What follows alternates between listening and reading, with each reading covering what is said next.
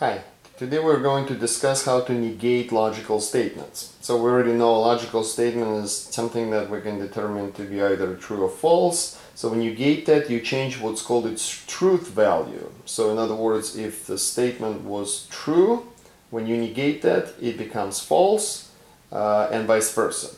So first let's talk about how we write this symbolically. So a statement is going to be Carlos likes donuts. We can write that symbolically as P. They use lowercase letters to represent statements. The same statement negated will be, so if Carlos likes donuts are a statement, and to negate that, Carlos does not like donuts.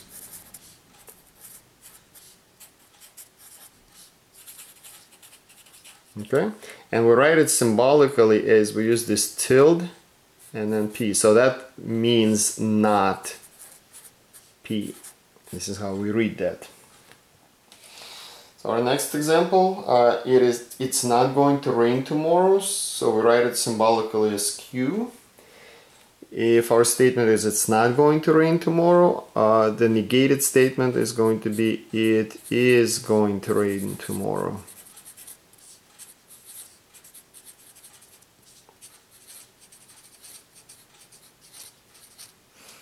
And symbolically it is going to be written as tilde Q, so not Q. I do want to mention this because sometimes if you're going to be browsing online or reading other textbooks, some textbooks or some online resources use this symbol here to represent negation. I'm just showing you that in case if you run across that and you'll be like, well, why is there two different symbols? That actually happens sometimes in mathematics.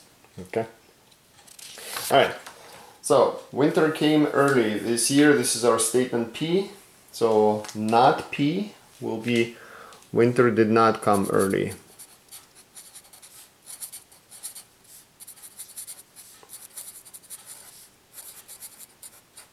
This year. Okay.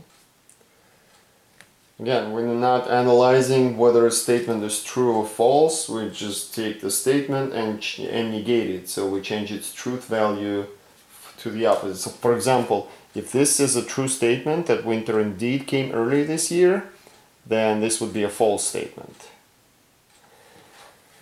Dolphins are not fish. This is our statement. So the negated statement will be dolphins are fish.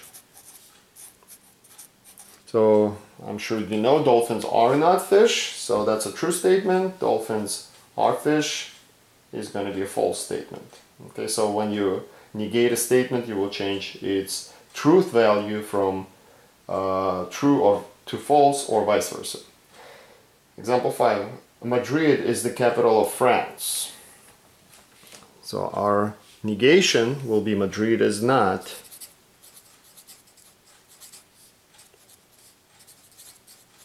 the capital of France.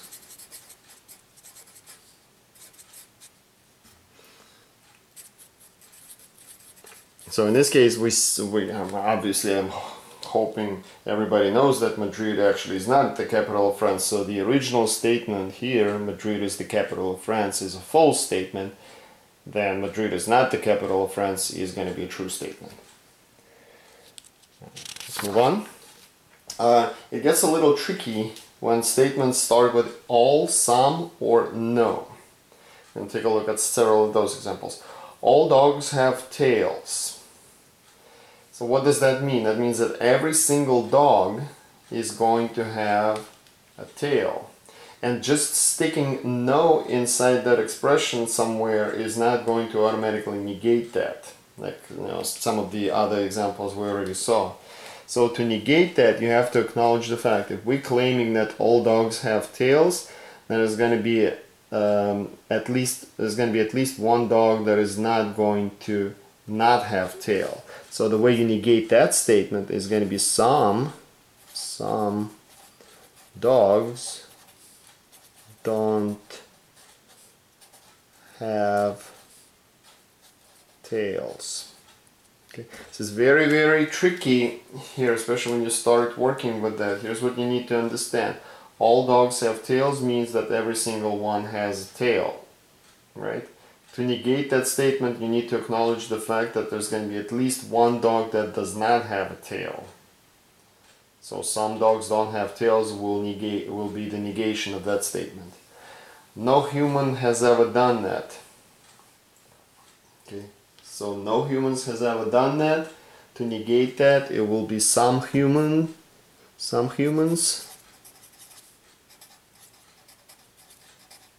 have done it. My apologies.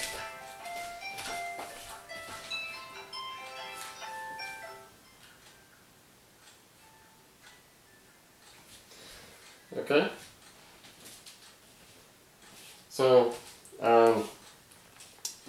some humans have done it.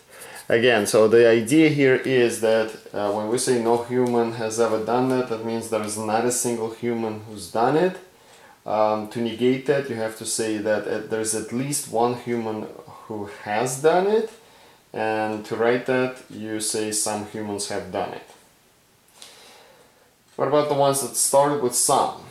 That can be a little trickier too. Let's take a look. Some goats eat cheese. That means what? That means there's at least one goat that eats cheese. So negation of that is going to be no goats eat cheese.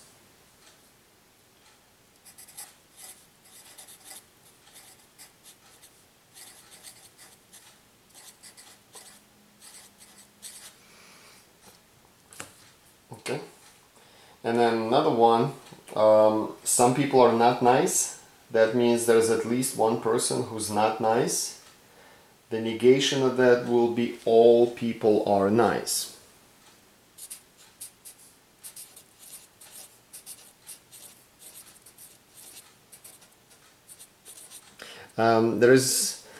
If you look at this, you might start thinking there is some kind of a pattern. It may be true, but I like students to think about the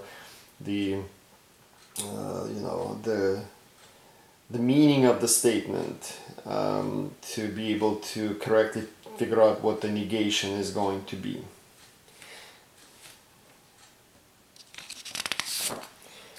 Alright, one other thing that helps you here is understanding that a statement often can be rewritten in a slightly different form, but it will carry the same meaning, and then negating statements will be a little bit easier, I think, once you understand this.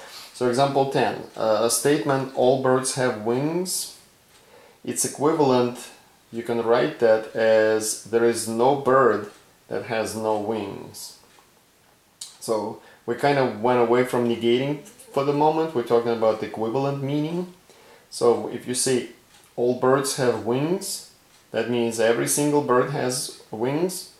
And then when you say there is no bird without wings, or say there is no bird that has no wings, that would be exactly the same meaning. Example 11. Some owls eat cereal. That means there's at least one owl that eats cereal, and then we write that, and that has the same exact meaning. So these are equivalent statements. Some cats don't eat fish. Means that there's at least one cat that doesn't. And you write that, and then you have the same exact meaning. Okay, so this is just to help you understand equivalency of statements, that sometimes you can have two statements written differently, but they actually mean the same thing, and that's what this is. Okay. And we do have some more. So what we're going to do here is we're going to take a look at some examples. So this is a multiple choice question, and the reason I wanted to do it in multiple choice is because you need to understand the language very well. So it's asking you to do two things for each one. So we start with the statement all kings live in castles, and in example 13 we want to figure out what which one of these is going to be the same statement, and in example 14, which one is going to be the negation. So I will give you, well, I suggest if you want to pause here and read them first, and then try to make your determination, and then continue, and when I tell you what the answer is, you can go ahead and do that now. Now what we're going to do is, so you're actually going to take a look at that. All kings live in castles. That means every single king lives in a castle, and there is no king who does not live in castle. That answer is going to be C. Okay. So remember, we're looking for an equivalent meaning. Example 14, now we're taking the same statement, but we want to negate that. So if we know there's all kings live in castle, then the negation will be that some do not, right? So some kings do not live in castles. That will be option A for this one. But I do recommend that you very carefully read all the statements that I gave you here, so you can actually understand there's sometimes some little nuances that separate these statements, but this is how it works. Okay. Alright, I have another one like that for us to practice. So we have a statement, some turnips are red. So the example 15 is asking us to write it in an equivalent way, and example 16 is asking us to negate that. Again, I would suggest if you want to think about this yourself, you can pause, and we are going to proceed. So some turnips are red. That means there's at least one turnip that's red, and that is going to be our option A, right? If we're talking about writing that in an equivalent way.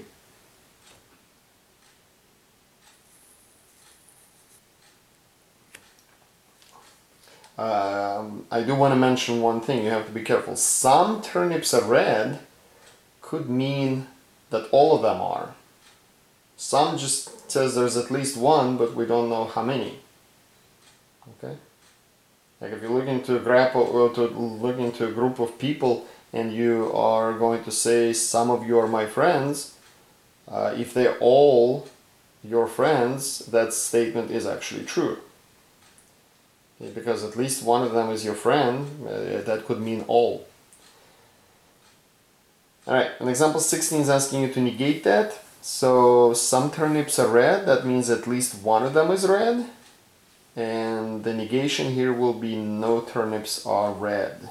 That is option B. Okay, so this is how you negate logical statements, and I hope you find this helpful.